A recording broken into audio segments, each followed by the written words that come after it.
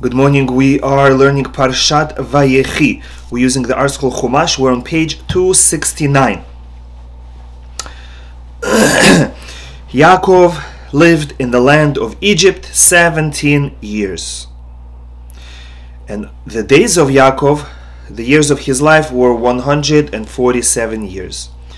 So from the age 130 until age 147, for 17 years, Yaakov lived in Egypt with his children, all his children, with his entire family. These were the happiest days of Yaakov's life, even though it was not in the land of Israel, but it was with Hashem. Hashem came to Egypt with Yaakov, and it was with his entire family. And not only that, he's seeing how Yosef is the ruler of a great country.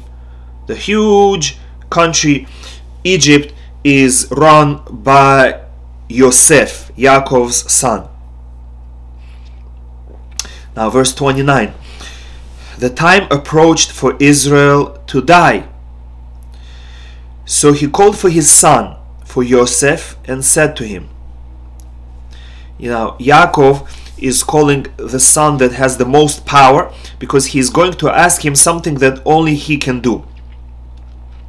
Please, if I have found favor in your eyes, please place your hand under my thigh and do kindness and truth with me. Just like we see with Abraham and his servant Eliezer, that when he wanted Eliezer to swear to him that he will do everything properly, he asked him to put his hand under Abraham's thigh. That has double meaning.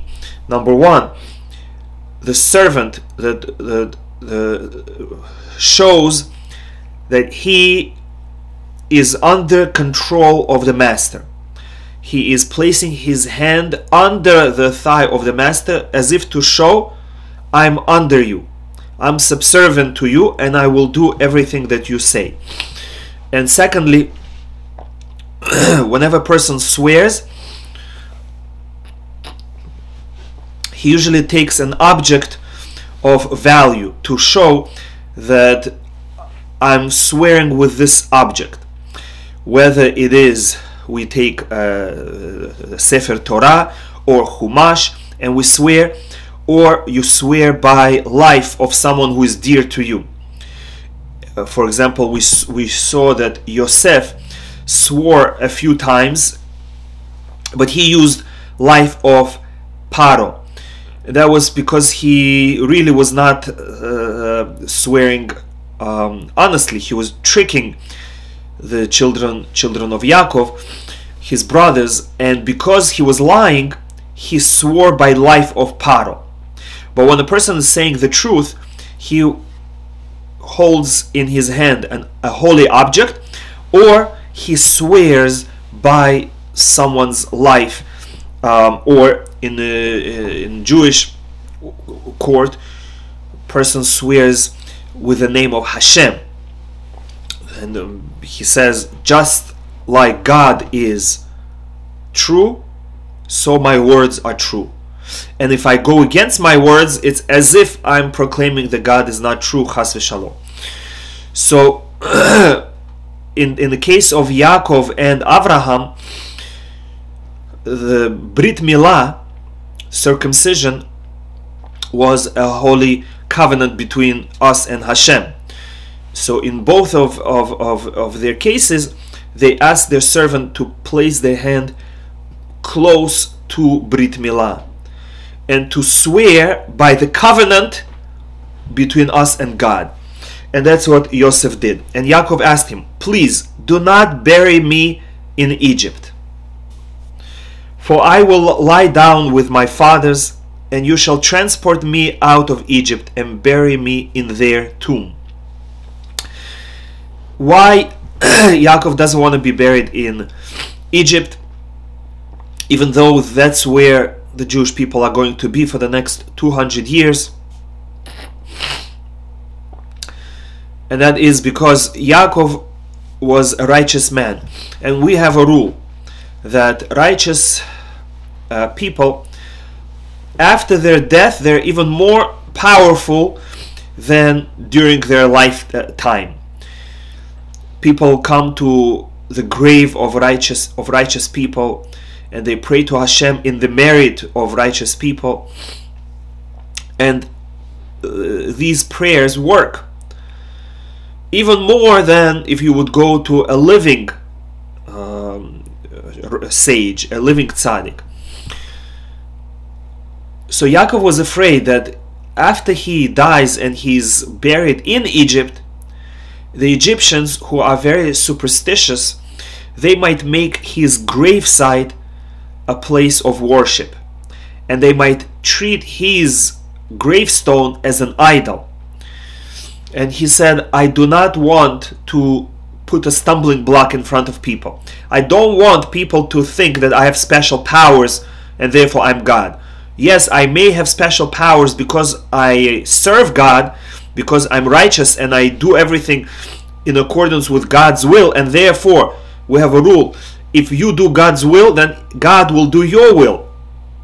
So yes, I have special powers, but only because I serve God. But they will not know that, and they will think that I'm independently godly.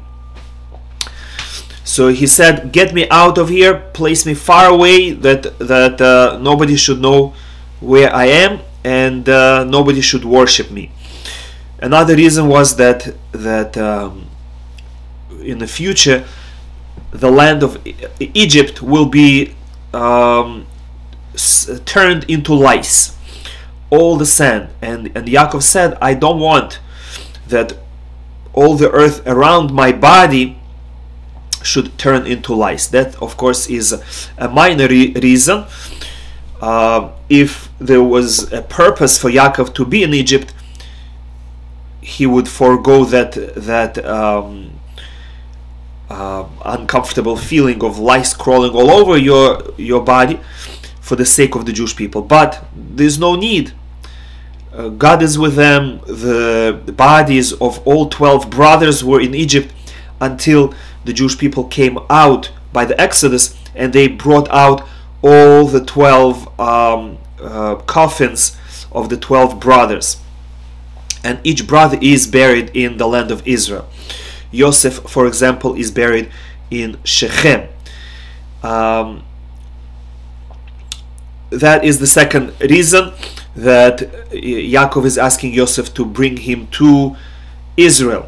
And the third reason, the famous reason, is that in times of resurrection of the dead, people who are buried in Israel, they will just rise up. But people who are buried outside of Israel, they will have to first roll in the ground, underground, in special tunnels until Israel, and only then they will be able to rise up. So for these three reasons, Yaakov says, transport me out of Egypt and bury me in the tomb of my forefathers. And Yosef answered, I personally will do as you have said. Yosef agrees, even though it's going to be very hard for him. And as Midrash explains, Yosef had to go through a lot of trouble, a lot of convincing Paro, in order for Paro to allow him to bury Yaakov in Israel. Because Egyptians, they had a very interesting idea that anyone who leaves Egypt shows that Egypt is not good. And therefore Egyptians did not allow any of their citizens and even slaves to leave Egypt. Once you're in forever. This is very similar to former Soviet Union, Russia. They had the same policy, that if anybody immigrates from Russia to the outside world, it shows that they were not so happy with Soviet Union. It shows that communism is not so good, and therefore the Russians said no one is allowed to leave, especially the Jews, because the Jews for sure will go and not come back, and that will look bad on us. They're going to Israel not because they're Jewish and Israel is their country, but they're going to Israel because they don't like Soviet Union, and therefore caring very much about their image, they did not allow anyone to leave. So the same with Paro. Paro now is not going to allow Yaakov to be buried in Israel so easily, because Paro says to Yosef, why, the land of Egypt is not good enough for you, that you don't want your father to be buried here? It doesn't look good on us that you should transport your father to the land of Canaan. Why, that land is any better? And Yosef had to convince Paro, and he used various tricks to make sure Paro gives permission. And therefore Yaakov asks Yosef, swear to me, in verse 31. It's not enough that you just saying I will do. I know it's going to be very difficult for you, and therefore I want you to be committed to me through an oath, something that you cannot easily just dismiss. And he swore to him, and then Yisrael prostrated himself toward the head of the bed,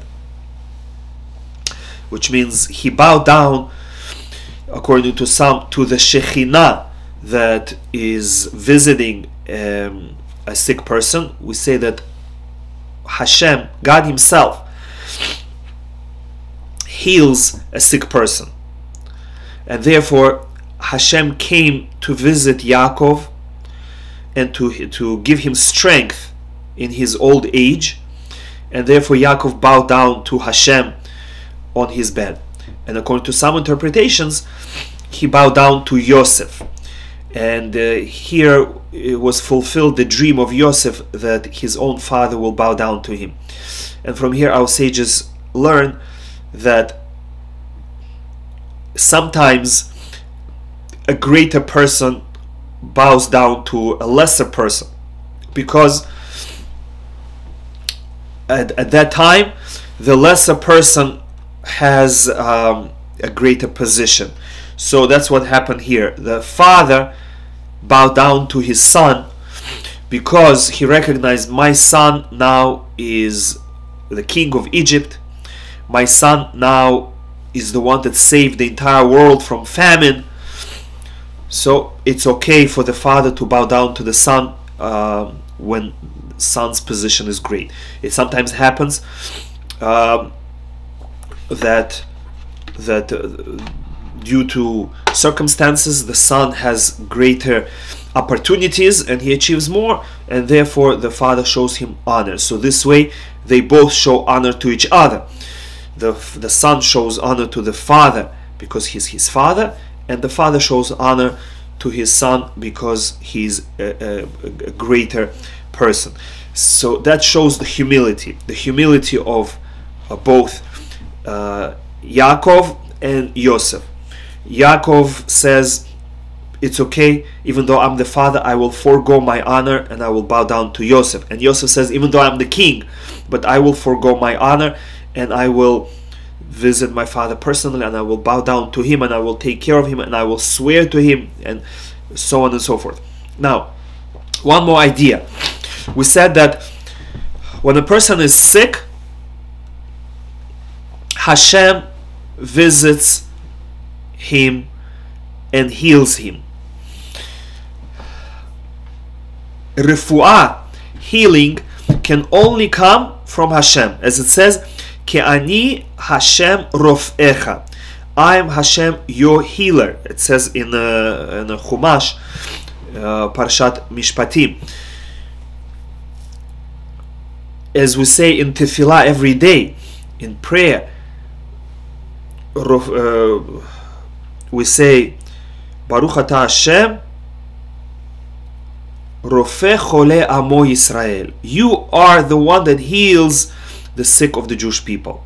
Or as we say when we leave the bathroom, we say, Rofeh Chol Basar Umafli Lasot. Hashem, you heal all flesh. Hashem keeps us alive and Hashem keeps us healthy. why does person get sick? So according to Jewish sources, a person gets sick only when he becomes spiritually lacking. When his neshama is inside the body fully, he is totally healthy. When the neshama leaves, with it leaves the strength, and the spirituality affects physicality. And what determines the amount of neshama in the person's body, and what determines is his connection to Hashem, his connection to God. When a person fulfills God's will, when a person is connected in his thoughts to God, he will be healthy. And we hear this talk now that a person who is confident, a person who is who thinks positive things, will be healthy. Once a person becomes stressed out, depressed, he will get sick. And this is a direct correlation between connection to Hashem and thinking positively. A person who is confident and optimistic, it means he has trust in God. He has trust that someone beyond him will take care of him. A person who is stressed out, person who is worried, it means that he's losing the connection to Hashem. He's losing the trust to Hashem. And therefore, he causes his neshama to leave. He severs, he cuts the pipe, the channel that connects him to God. The neshama can no longer flow into the body, and therefore the person gets sick. Now, how does a person get better? If the way he became sick was because he disconnected himself from God, then becoming healthy depends on person's reconnection to Hashem. When a person smiles, when a person says to himself, I'm healthy, I'm strong, God is with me, and he turns to Hashem and says, Hashem, please heal me, Hashem, please help me, then he gets better much faster.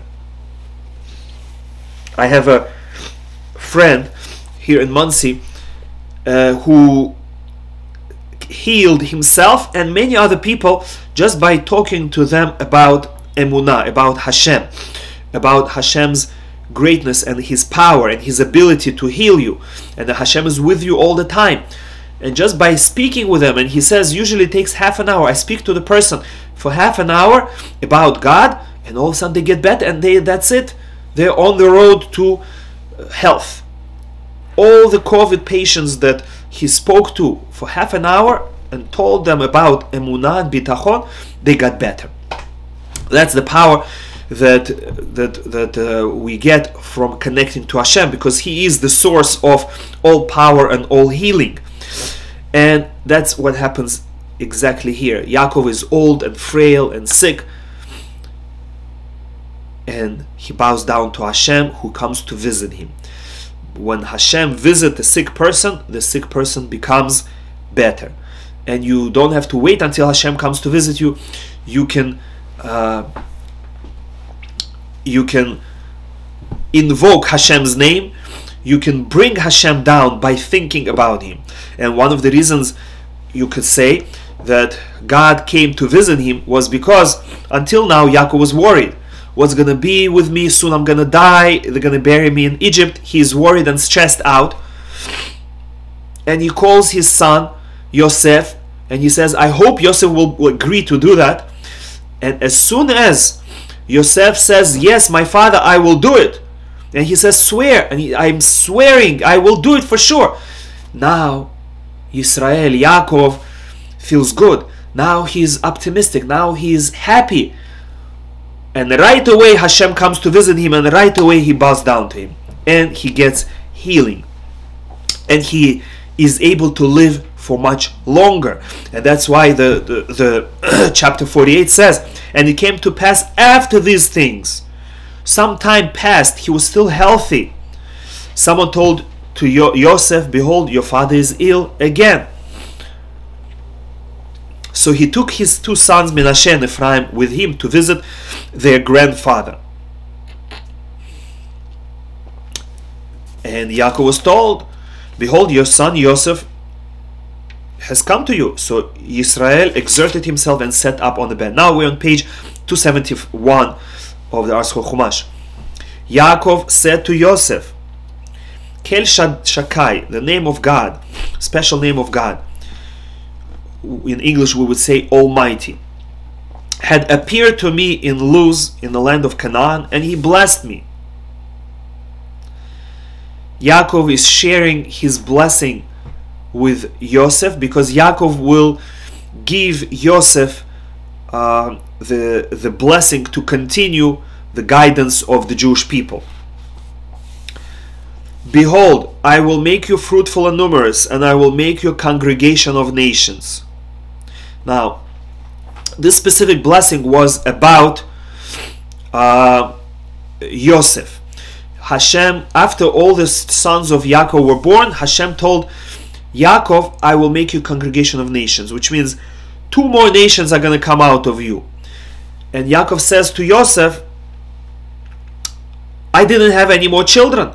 So what does it mean? Hashem told me you will have other 2 nations, 2 other tribes.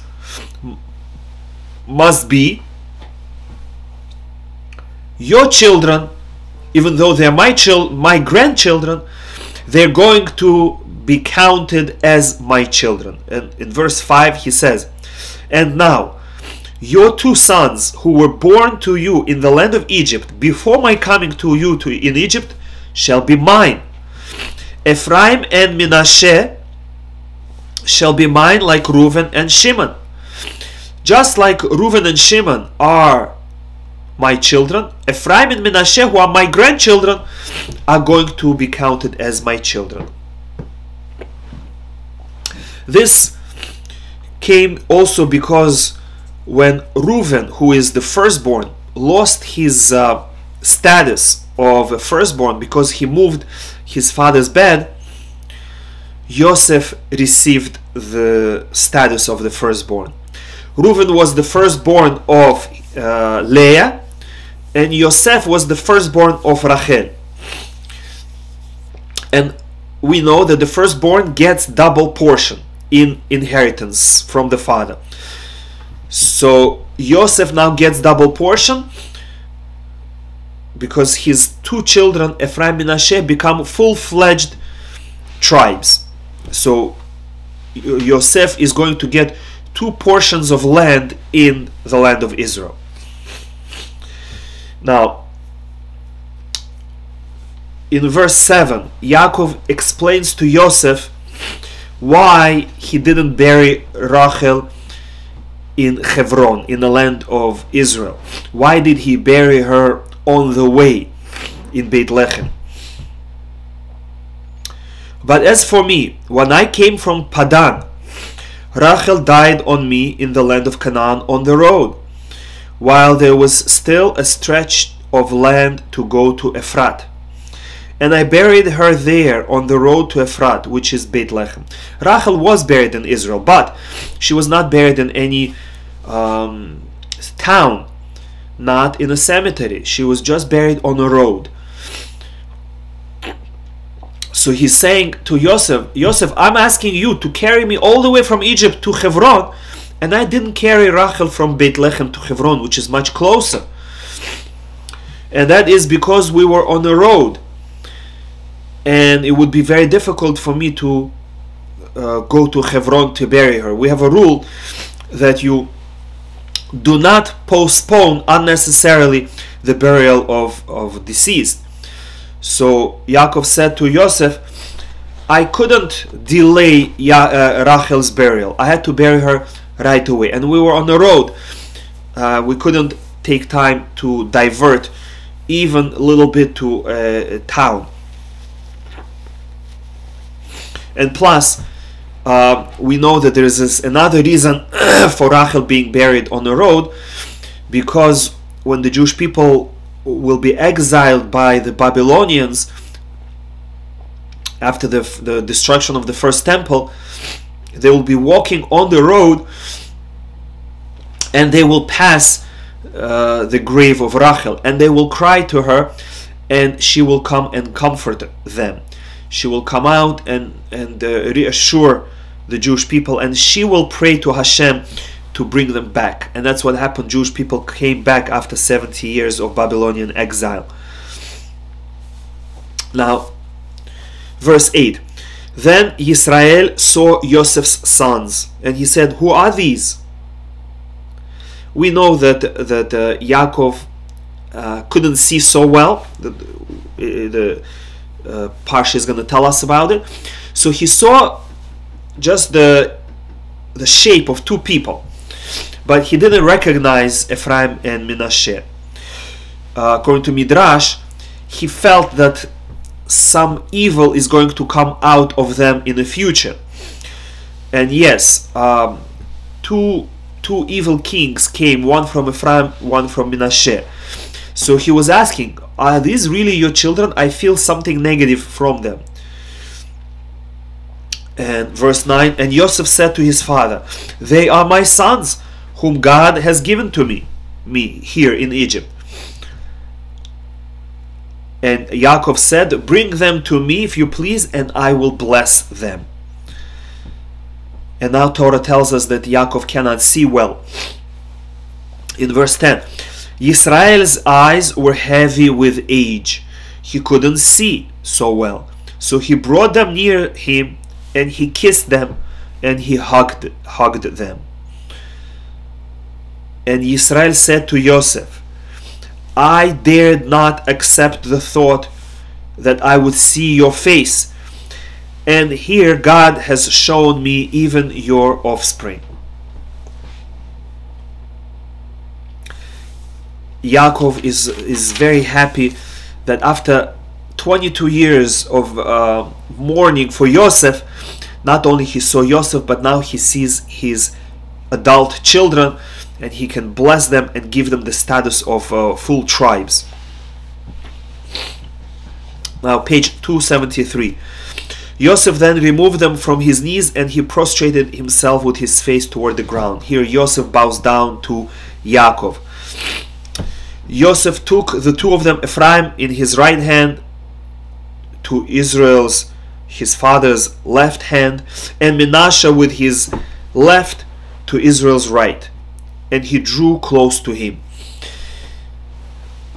Since Menashe is the firstborn, he is older, Yosef wants him to be on the right hand of his father to receive the greater blessing. Verse 14. But Yisrael extended his right hand and laid it on Ephraim's head, though he was the younger, and his left hand on Menashe's head. He maneuvered his hands, although Menashe was the firstborn. And he blessed Yosef and said, O God, before whom my forefathers Abraham and Yitzhak walked, God who shepherds me from my inception until this day. And here come the famous words of the song Hamalach HaGoeloti, the beautiful blessing. May the angel who redeems me from all evil bless the lads, and may my name be declared upon them, and the names of my forefathers, Abraham and Yitzhak, and may they proliferate abundantly like fish within the land. May they have many children like fish, but on the ground. The Jewish people are compared to fish because fish have a lot of babies, and also fish are hidden underwater away from Ayin Hara, from evil eye. So too the Jewish people are blessed with a lot of children, and the Jewish people are above the eye. But just like fish, we have to be hidden. The fish are hidden underwater,